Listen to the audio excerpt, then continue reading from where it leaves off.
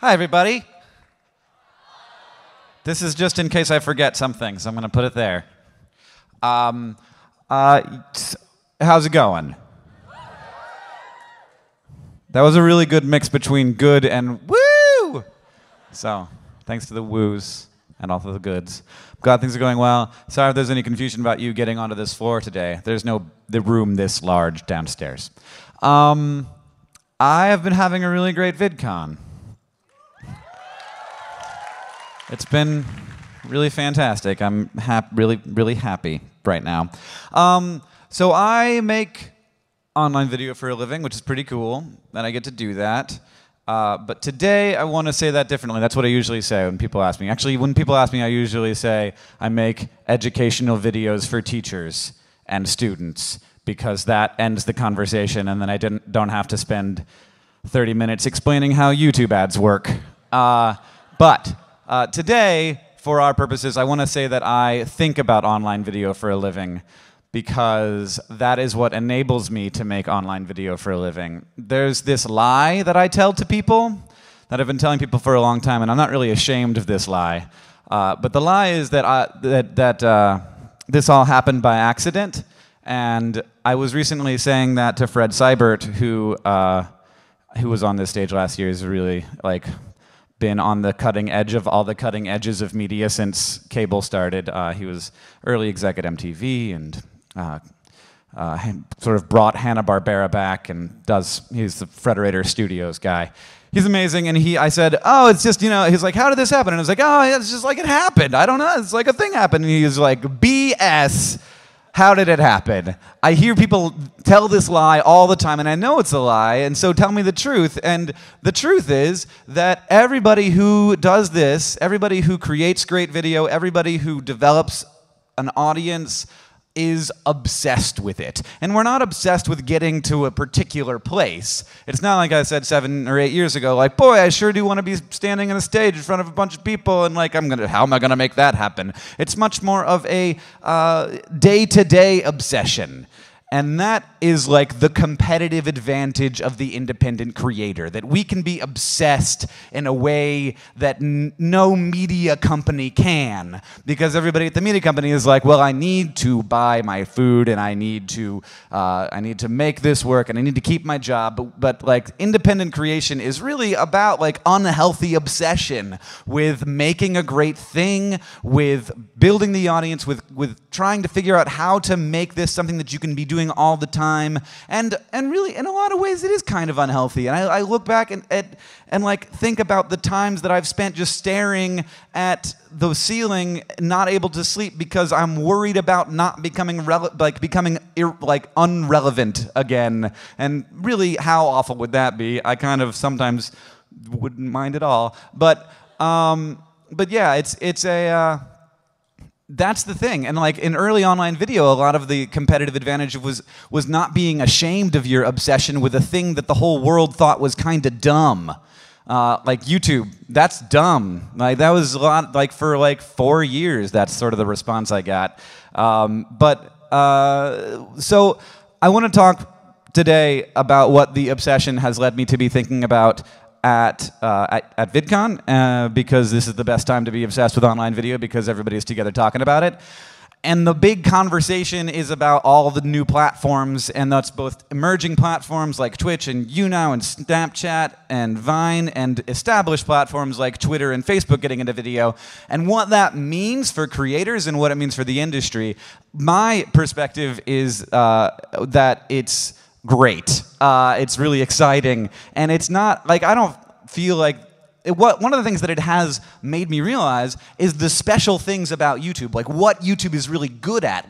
When you see these emerging things, these new platforms doing this, it's well, they're doing something that YouTube isn't good at, and that's fine, that's great. Thank goodness. But that highlights the stuff that YouTube is good at, and the big thing that YouTube is good at, and that is so easy to forget, is that in 2008 or 2009, they decided to just start sharing revenue, which is completely antithetical to the entire idea of the internet industry, which is supposed to be about 90% profit margins. But YouTube just throws out 50% of its revenue before it even hits their bank account, giving it to us, which is that.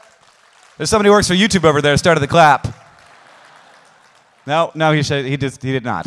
He does not work for YouTube. That's great. And that's such a fantastic thing. That really changed the culture of creation on the internet. It enabled such a powerful and strong creator community that we now have here in this room, that we have all over the place at VidCon and all over the world on every continent, probably not Antarctica, but maybe there's somebody at McMurdo who makes online video. Probably there is.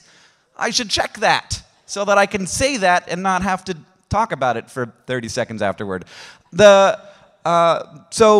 YouTube is great, especially the fact that it's a platform that you sort of like, if you have a successful video, it's like inevitably monetized. It just like they want to monetize it and they want to send you a check, and then like, oh, thanks for the check, YouTube. And Twitter doesn't send you a check. Twitter has a lot of people making a lot of content for them, and then they're worth a lot of money because of the content that we create for them, but nobody ever gets a cut of that. Facebook makes you pay to share your stuff with your audience. It's like, oh, do you have an audience on Facebook? Good. Do you want to reach them? That'll be $12.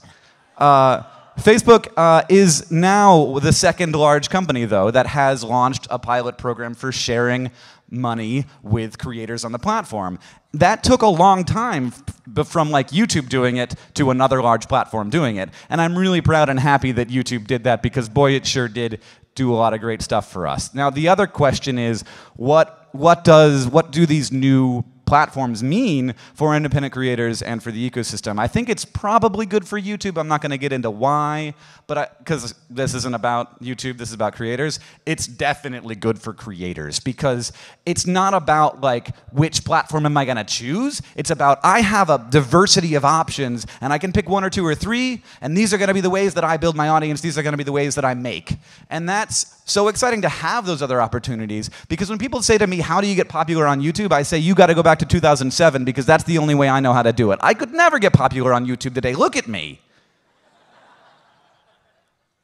But these other platforms, Twitch and YouNow and Vine, these look like YouTube in 2007 or 2010. Like, these are platforms that people need to be obsessed with, and people are getting obsessed with, and that allows you to look at this and say, what is interesting about this platform, what's different, and how can I create for that platform in a way that is like content that is specifically for that place? And you can ask that question about Vine. You can also ask about Facebook and Twitter. Like, I'm not going to just throw a YouTube video up on Twitter. That doesn't make sense. You need to create content differently for different platforms, for what those platforms are good at. And I've loved seeing people get obsessed with Twitch TV. How do we make things that are specific for this platform? And it's so, like, I could never do that. I have a company now. I have to be obsessed with YouTube. I can't be obsessed with everything. And so you have all these independent creators coming in and doing really fascinating things that I never would have expected with these new platforms. And it's because they believe in the power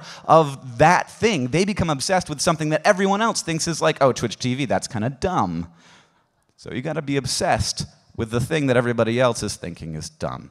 I am so inspired by the creators now that are not me. I often find myself hearing new creators, young people, old people saying fascinating things, and I'm just like, I kind of feel like maybe I should just go and you guys can have it, because this is such an exciting time, and that platform diversity creates a diversity of creators, and that what we see then is that is a force against the consolidation that media has inevitably tended toward for the last 100 years, where every opportunity we have, because it's sort of inevitable that the person with the most subscribers gets the most subscribers, who gets the most subscribers, and then you have those. But when you have these new platforms that are start out entirely level, those are the places where independent creators can get discovered. That's a force against that consolidation, and that's such a great thing for the independent creator. And I'm really proud to be a part of it, and I'm really glad to be seeing it here at VidCon. And that is the thing that I wanted to say to you all today. Thank you so much for being here and for sharing your insights and your thoughts and your enthusiasm with each other and with us as people at VidCon.